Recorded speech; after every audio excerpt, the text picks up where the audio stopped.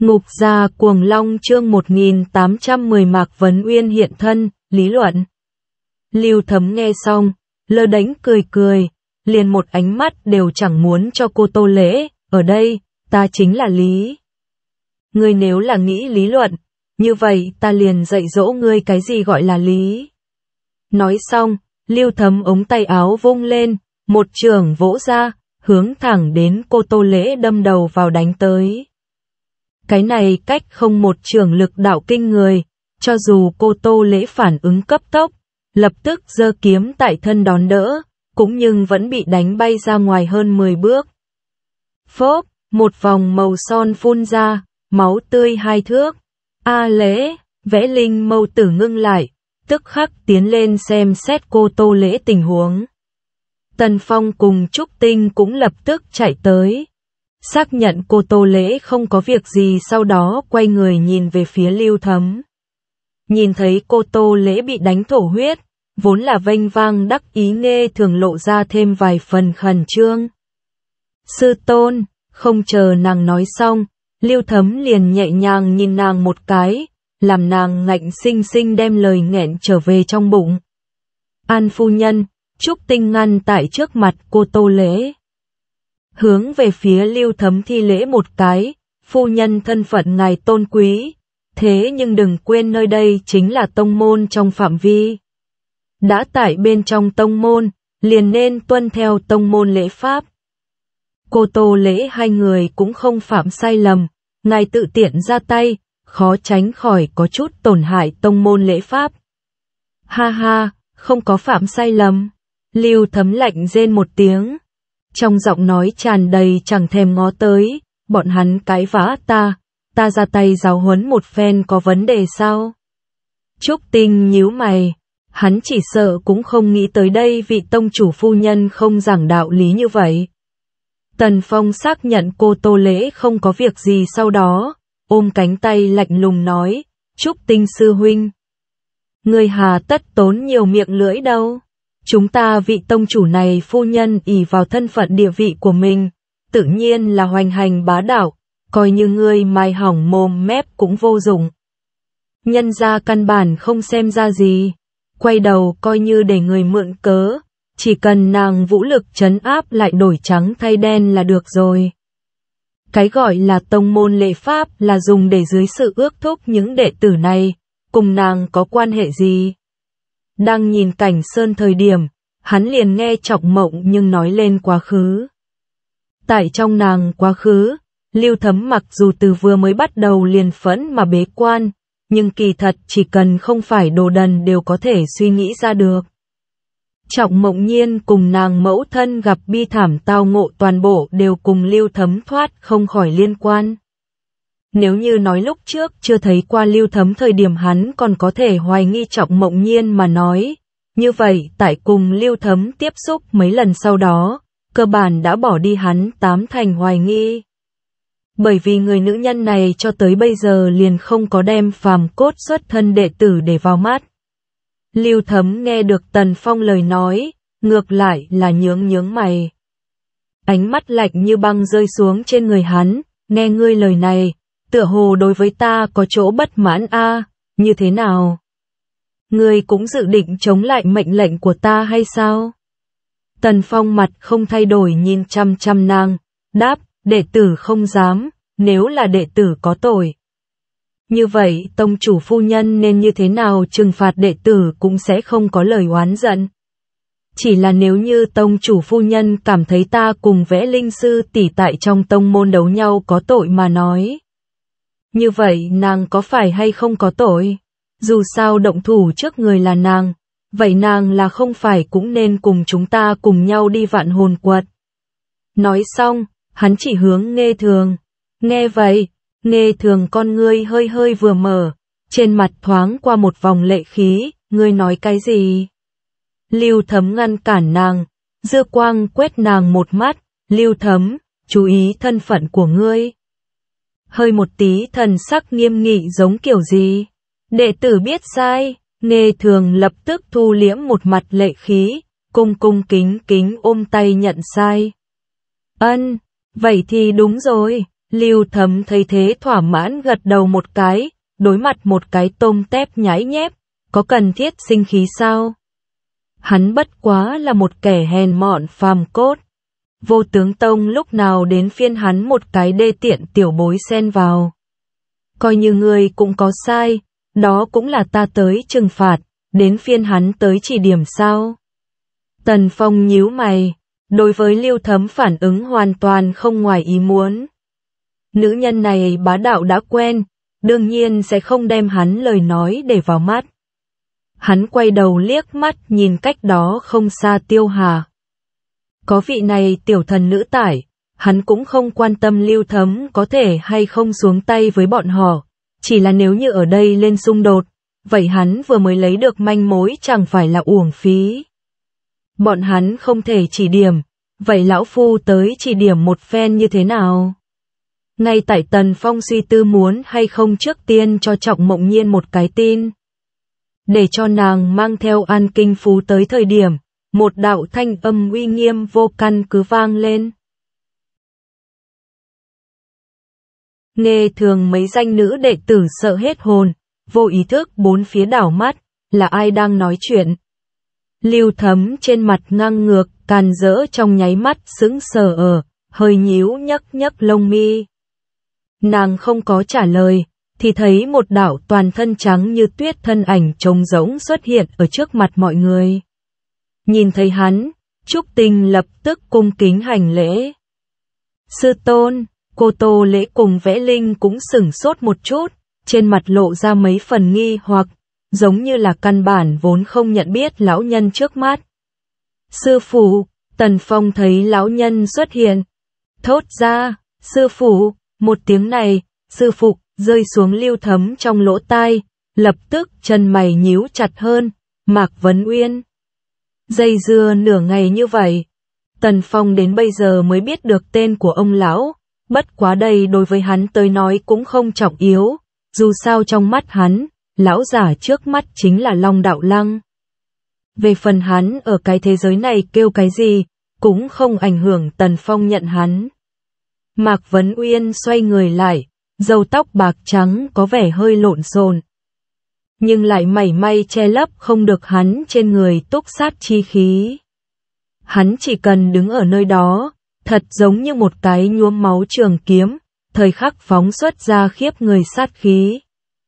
Cho dù là ngang ngược tông chủ phu nhân, lúc đối đầu Mạc Vấn Uyên cặp kia tử thủy tầm thường con mắt, cũng không nhịn được yên lặng lui về sau nửa bước. Nghe thường nhưng là sững sờ, nhìn xem một thân trắng như tuyết lão nhân, có chút bất khả tư nghị nói, chẳng lẽ hắn chính là nguyên bản Vô Ưu Môn Sơn chủ Mạc Vấn Uyên? Cái kia tại 300 năm trước bỗng nhiên độc thân xâm nhập ma giới nội địa điên rồ. Hắn không phải là bị cầm tù tại Không Lo phía sau núi 300 năm sao, vì cái gì bây giờ lại chạy ra ngoài? Chẳng lẽ phía sau núi cấm chế mất hiệu lực, bị người ở trước mặt gọi điên rồ? Mạc Vấn Uyên trên mặt không có chút gợn sóng nào, hời hợt từ Nghe thường trên mặt đảo qua một mắt, bình thản nói. Lão phu đúng là một điên rồ, thế nhưng là lão phu thâm cư Không Lo phía sau núi, chưa bao giờ là bị người nào giam giữ, càng không thể nói là cái gì cầm tù. Không Lo núi phía sau núi quả thật có cấm chế, nhưng cũng không phải phòng ngừa lão phu đi ra, mà là phòng ngừa có người đi vào. Nói xong, hắn mặc kệ Nghe thường trên mặt rung động, mà là đem ánh mắt rơi xuống Lưu Thấm trên thân. Lưu Thấm a, không nghĩ tới đều 300 năm đi qua, người còn cùng trước đây đồng dạng ngang ngược. Tại ta Không Lo núi giết người, có phải hay không cũng nên qua hỏi một chút lão phu. Mạc Vấn Uyên ngữ khí bình thản, nhìn xem Lưu Thấm ánh mắt càng là không có tình cảm chút nào ba động. Nhưng hắn trên người tán phát ra túc sát chi khí, nhưng cố để cho hiện trường lâm vào một mảnh im lặng.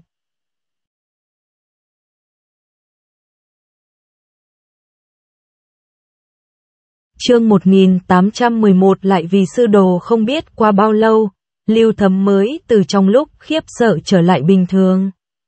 Nàng rất nhanh liền khuôn mặt nguyên một, yên lặng nhìn xem Mạc Vấn Uyên. Mạc Vấn Uyên, ngươi đóng cửa không ra 300 năm, đã sớm bất quá hỏi tông môn sự tình.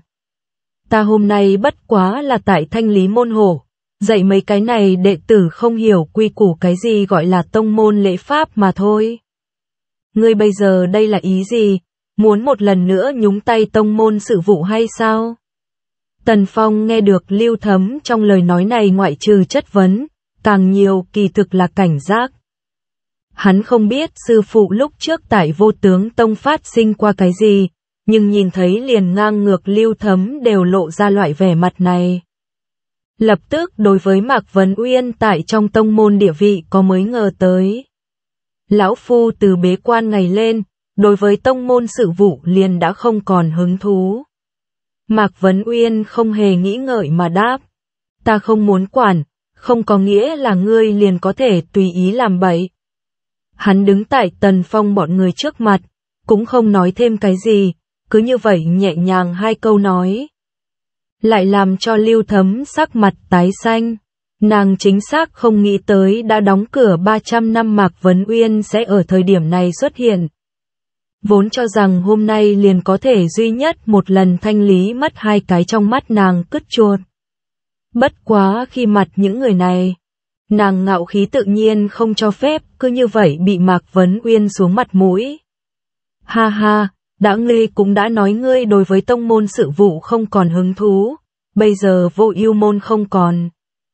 Ngươi cũng không tính là tông môn trưởng lão, thân ta là tông chủ phu nhân, quản lý tông môn đệ tử chính là ta việc nằm trong phận sự.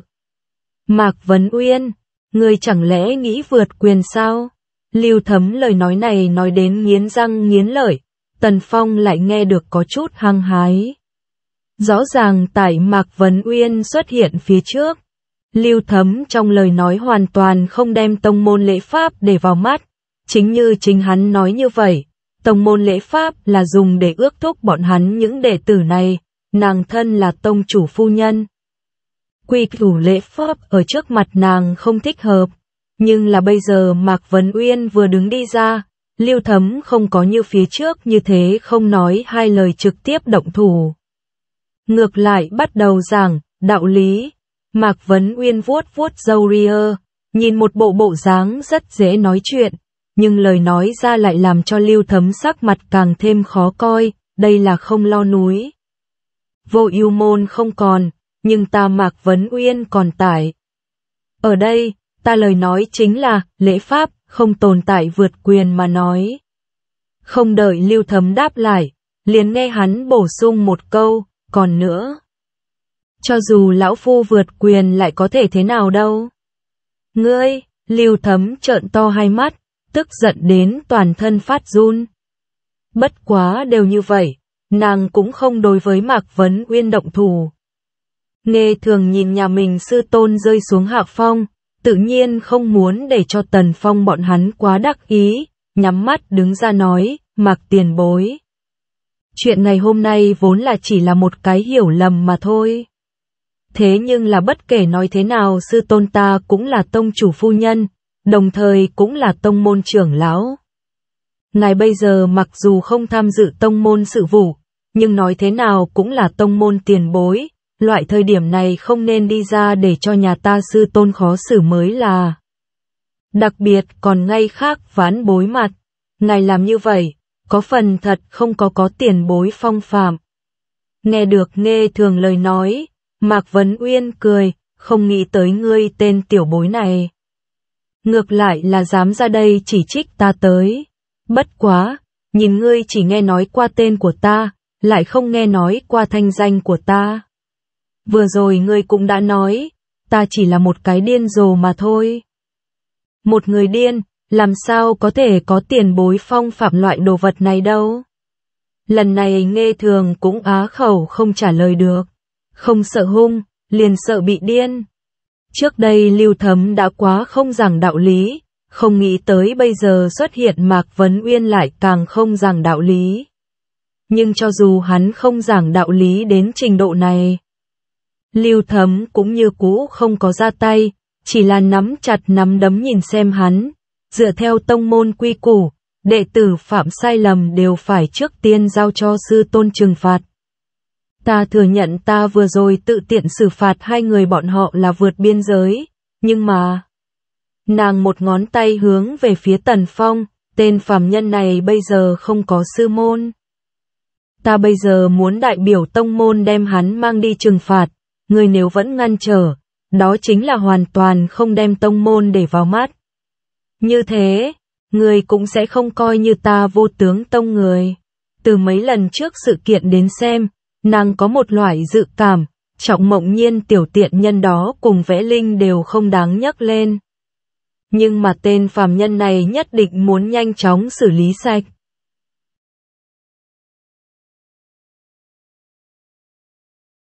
Chỉ bằng lúc trước hắn hai lần đỡ được chính mình tiến công, sau đó còn đưa tới tiểu ma cảnh đại loạn cũng có thể thấy được, tên phàm nhân này tuyệt đối không đơn giản. Lưu lại trong tông môn chính là một cái tai họa ngầm. Hôm nay lấy được cơ hội, vô luận là vì mình mặt mũi vẫn là vì tiên môn suy nghĩ, nàng cũng nhất thiết phải đem Tần Phong mang đi. Lời vừa nói ra, cô Tô Lễ cùng Vẽ Linh sắc mặt đều khó coi. Tất cả mọi người ở đây bên trong, chỉ có Tần Phong không có chỗ dựa, hắn không có sơn môn, sau lưng tự nhiên không có sơn môn trưởng lão chỗ dựa. Tại trong tông môn, nếu là không có sư tôn trưởng lão xem như chỗ dựa mà nói, Lưu Thấm nghĩ ghim hắn đơn giản không cần quá dễ dàng. Vừa rồi ta đã nói, tại ta địa phương, chính là ta, Lý. Ta lúc nào cùng ngươi đã nói ta đứng ra là tới cùng ngươi giảng quy củ. Mạc Vấn Uyên nụ cười bình thản, nghe không hiểu bất kỳ tức giận gì, một bên vuốt râu ria một bên nhìn xem Lưu Thấm nói. Lại nói, ai nói cho ngươi hắn không có sư môn? Lưu Thấm nghe vậy ngẩn người, tựa hồ không có lý giải Mạc Vấn Uyên ý tứ.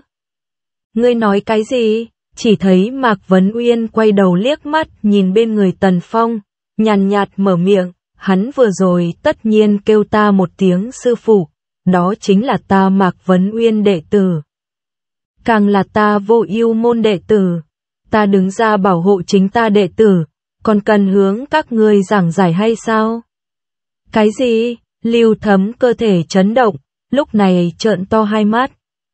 Bất khả tư nghị nhìn về phía Tần Phong, ngươi nói ngươi thu tên phàm nhân này làm đồ đệ. Không chỉ có là Lưu Thấm, liền Trúc Tinh nghe nói như thế đều không tự chủ trợn to hai mắt. Mặc dù hắn là duy nhất tại chỗ một cái biết hôm nay phát sinh qua cái gì người, nhưng hắn vẫn là lộ ra biểu tình không thể tin, sư phụ đã 300 năm chưa từng rời núi, chớ nói chi là thu đồ. Huống chi vẫn là tên phàm nhân này, chẳng lẽ sư phụ thật sự bị lời của tiểu tử đó thuyết phục? Cũng bởi vì Tần Phong nói bọn hắn từng có qua một đoạn ngọn nguồn, sư phụ liền nhả ra thu đồ. Phải biết từ khi sau sự kiện kia, sư tôn đã quyết ý đời này sẽ không bao giờ lại thu đồ. Cô Tô Lễ cùng Vẽ Linh hai người liếc nhau một cái, hai người hai mặt nhìn nhau. Trong lúc nhất thời cũng không rõ ràng hiện tại rốt cuộc là gì tình huống.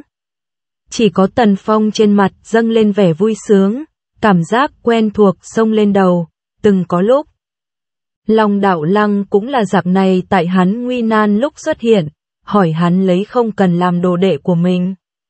Mà bây giờ, vẫn là đồng dạng khuôn mặt, cứ việc cảnh ngộ khác biệt. Lại đem Tần Phong mang về 5 năm trước, Mạc Vấn Uyên không để mắt đến ánh mắt của những người khác, quay đầu nhìn về phía hắn, về sau, ngươi chính là ta Vô Ưu môn đệ tử. Ngươi có bằng lòng hay không? Tần Phong không chút do dự, lúc này quỳ xuống, đệ tử, nguyện ý.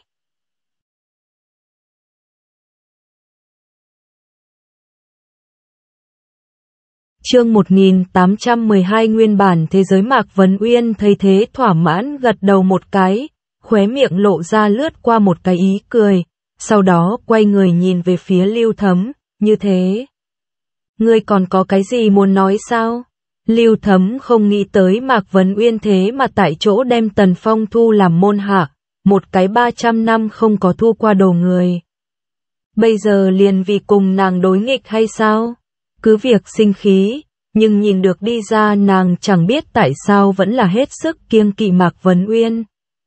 Cuối cùng chỉ là lạnh lùng nhìn chằm chằm Mạc Vấn Uyên nửa ngày, hừ cười một tiếng, nói như vậy, ta hẳn là chúc mừng một chút Mạc trưởng lão thời gian qua đi 300 năm lại thu ái đồ. Chỉ là không biết lần này Mạc trưởng lão vị này ái đồ có thể hay không bước hắn các tiền bối theo gót a. Trúc Tinh nghe vậy sầm mặt lại. Ai cũng biết 300 năm trước Vô Ưu môn tai nạn một mực là sư tôn trong lòng một khối vết sẹo, Lưu Thấm bây giờ nâng lên không khác là tại bóc vết thương cũ. Bất quá Mạc Vấn Uyên nhìn không gợn sóng chút nào, gật đầu cười, ta coi lấy tiểu tử này mệnh cứng đến nỗi rất, bất quá trải qua 300 năm trước sự tình, ta Mạc Vấn Uyên thề không còn thu đồ. Tất nhiên thu, chỉ cần lão phu còn sống, liền sẽ không để tiểu tử này lại bước tiền nhân theo gót. Điểm này, tông chủ phu nhân cứ yên tâm đi, biết lời này nói là cho mình nghe. Lưu Thấm cười lạnh một tiếng, chỉ hy vọng như thế. Bất quá ngươi cũng nhớ kỹ Mạc Vấn Uyên, hôm nay ngươi dám lại đổ nhúng tay tông môn sự tình, sau này trong tông môn lại có sự tình gì? Ngươi nhưng là đừng nghĩ lại giữ được mình. Tự nhiên, Mạc Vấn Uyên lên tiếng, tiện tay bày ra tiến khách thủ thế, đã như vậy, còn xin tông chủ phu nhân về trước a, đệ tử của ta. Ta tự nhiên muốn phía sau cánh cửa đóng kín giáo huấn. Có hắn lời này, Lưu Thấm cũng không tốt tiếp tục lưu lại. Nàng cuối cùng hung hăng địa đao một mắt Tần Phong, mang người xoay người rời đi. Nghê Thường trước khi đi không cam lòng liếc mắt nhìn cô Tô Lễ, nhưng cuối cùng không hề lưu lại lý do. Vãn bối đa tạ tiền bối xuất thủ cứu giúp, đợi đến Lưu Thấm bọn người rời đi. Cô Tô Lễ cùng Vẽ Linh cùng nhau đứng dậy, hướng Mạc Vấn Uyên hành lễ. Mạc Vấn Uyên thì trên dưới đánh giá một phen hai người, gật đầu một cái, ta ngược lại thật ra không nghĩ tới. Cô Tô Phục lại có cũng không tệ nhi tử. Tiếp đó ánh mắt lại rơi xuống trên Vẽ Linh thân, người cũng tìm không tệ tức phụ nhi. Điểm này Tần Phong cũng là đồng ý. Cái này hai vợ chồng ba phen mấy bận, đem chân chính, danh môn chính phái, 4 chữ phát huy vô cùng tinh tế, vạn sự vấn tâm không hỏi người. Mặc dù mới vừa rồi không có Vẽ Linh hắn cũng có thể ứng đối Nghê Thường, thế nhưng là Trúc Tinh bên kia chỉ sợ sẽ bộc lộ ra chính mình chân chính tu vi. Nghe được Mạc Vấn Uyên nhận biết mình phụ thân, cô Tô Lễ giật mình, lại đi thi lễ, tiền bối quá khen rồi, vãn bối bất quá từ tâm mà làm thôi. Vãn bối cũng giống vậy, Vẽ Linh chủ động mở miệng, Tần Phong tại vãn bối có nghĩa. Huống chi vãn bối chính mình cùng Nghê Thường cũng có thù riêng, hôm nay ra tay là phải. Vẽ Linh ngược lại là hoàn toàn không che giấu cái chết của mình tâm, nhưng nàng càng là thẳng thắn. Ngược lại càng nhận được Mạc Vấn Uyên thưởng thức. Hai người các ngươi lại đi thôi, chuyện hôm nay có ta ở đây, Lưu Thấm sẽ lại không gây phiền phức cho các ngươi. Tiểu tử này bị thương, trước tiên dẫn hắn trở về điều dưỡng a. Hai người bọn hắn đều bị thương, bất quá Tiêu Hạ giúp Vẽ Linh ngăn cản một cái, thương thế của nàng cũng không tính rất nặng. Ngược lại là cô Tô Lễ ngạnh sinh sinh bị đánh một cái, chính xác cần điều dưỡng. Đa tạ tiền bối, vậy chúng ta sẽ không quấy rầy. Biết Mạc Vấn Uyên vừa mới thu đồ, chắc chắn còn có khác sự tình muốn giao phó. Bây giờ là Vô Ưu môn sư đồ ba người thời gian, hai người bọn hắn xem như ngoại nhân, lưu lại cũng là quấy rầy. Hai người hướng Mạc Vấn Uyên hành lễ, lại quay đầu cho Tần Phong một ánh mắt, ra hiệu hắn sau đó liên hệ, liền quay người rời đi. Tần Phong nhìn xem hai người bọn họ bóng lưng rời đi, biết bọn hắn hôm nay tới hẳn không phải là ngẫu nhiên. Chắc hẳn có chuyện gì nói với hắn, nhưng hắn bây giờ không có tâm tư đuổi theo hỏi. Sư phụ, ngài, ta mặc dù thu ngươi vì đệ tử, nhưng không có nghĩa là ta nhận trước ngươi nói sự tình. Tần Phong vừa mới mở miệng, Mạc Vấn Uyên liền bất đắc dĩ ngắt lời hắn, dù sao ngươi nói những chuyện kia quá không thể tưởng tượng. Cho dù là lão phu cũng cần hào hào suy nghĩ một chút.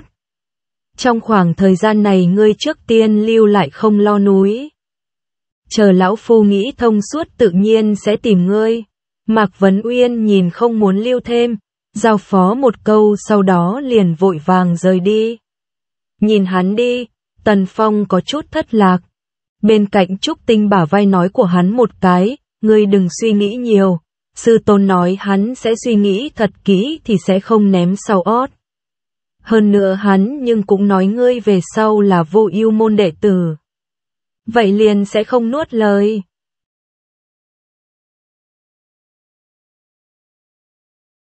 Nói xong Trúc Tinh còn có chút vui vẻ, sư phụ chịu thu ngươi làm đồ, chứng minh hắn đã từ năm đó khói mù bên trong chạy ra.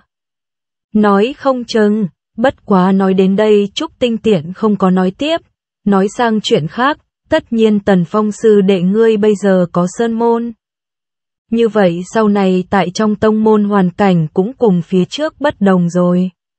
Ngươi yên tâm, có sư huynh tại, đương nhiên sẽ không nhường ngươi đãi ngộ so với người khác kém. Đãi ngộ không đãi ngộ Tần Phong ngược lại là không quan trọng. Hắn vốn là bị An Kinh Phú cố ý biên giới hóa đưa đến không lo núi tới ở, thật không nghĩ đến trời xui đất khiến gặp cùng Long Đạo Lăng dáng dấp giống nhau như đúc Mạc Vấn Uyên. Bây giờ còn thành đệ tử của hắn, hết thảy ngẫu nhiên phảng phất đều thành một loại nào đó tất nhiên. Tần Phong ngược lại là cảm thấy có thể nhìn thấy Mạc Vấn Uyên đã là hắn thu hoạch lớn nhất. Trong tông môn đãi ngộ hắn cũng không thèm khát, dù sao chỉ là từ tử cảnh xăm đi ra ngoài những cái kia kỳ chân dị bảo, liền đầy đủ hắn tu hành sử dụng. Trúc Tinh lại cùng hắn giao phó vài câu sau đó liền rời đi trước, dù sao sư tôn một lần nữa rời núi, Vô Ưu môn lại độ xuất hiện tại tông môn sử sách phía trên, hắn cũng cần đi làm an bài xong. Mặc dù từ 300 năm trước lên, hắn ỷ lại trong tông môn không chịu đi, liền đã đang mong đợi cái ngày này.